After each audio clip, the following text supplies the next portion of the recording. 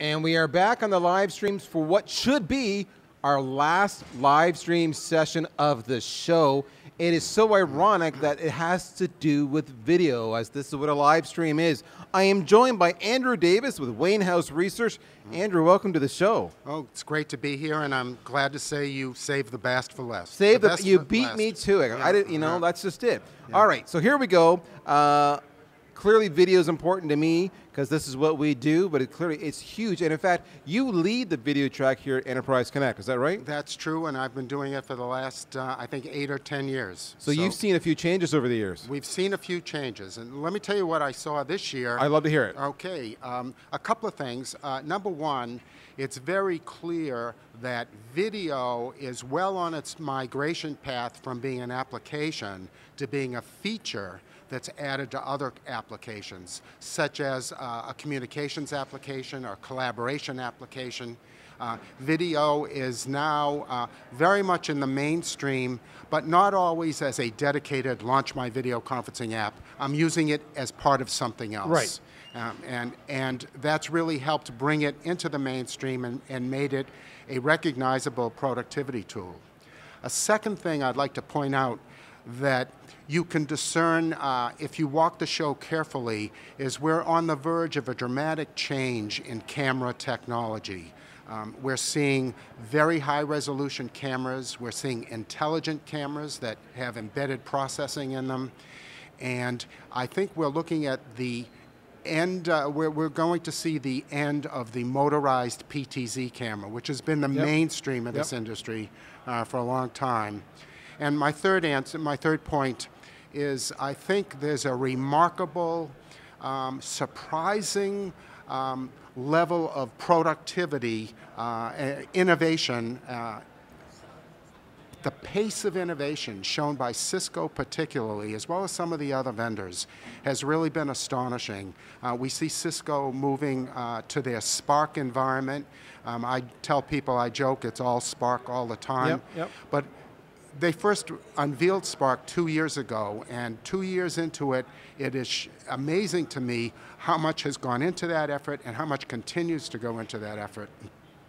And including this time, we saw some new room systems from Cisco that created quite a bit of buzz here at the show. I couldn't agree with you more on how it's changed, and it's just progressed so much. I know I'm off to Vegas in a couple of weeks to go to the NAB show, the National. My condolences. Yes, well, I understand, but the highlight of that show, of course, is to get to see some of the innovation again firsthand, right? Right. But yeah, it's going to be a bit of a zoo. So as you kind of walk the floor, shall we say, and talk to the vendors, what was the most interesting thing you saw all week when it comes to video? I would say it would be the cameras that I've seen. It was the cameras. Yeah, I've seen some really interesting cameras in Polycom and Altea Systems and others, Logitech, including Logitech. Yeah, and Logitech's names come up multiple times to that point. All right, many of the hottest companies in the video industry right now are cloud focused. I'll use examples like Zoom or Blue Jeans, right? So does that suggest that enterprise video will continue to move towards the cloud? I think the answer is a definite yes. The video industry is destined to be on the cloud. I think it's an irresistible force for a lot of reasons. That's not to say that there are challenges today, but I have 100% confidence that those challenges will be addressed successfully, and that 5 years from now, we won't be talking about this. It will be in the cloud for everybody. All right. Now, I know you've got an appointment to catch, so I want to give you maybe one more question here, maybe two. Yeah. Are the new immersive collaboration systems like Oblong or Cyviz, are they creating a new product category within video? And I guess, here's my adjunct. Yeah. What's the future for those types of systems? Yeah. So, a good question. So let me comment that there's tremendous interest in cloud. But the other thing I've seen on this show floor through Cyviz and Oblong and a few others is a resurgence in interest in conference room systems. Really? And it's the pendulum swinging the other way for sure. And what we see is companies don't necessarily identify them as video conferencing rooms, but they are certainly identified as ideation rooms or collaboration rooms, and video is very much a part of those room deployments.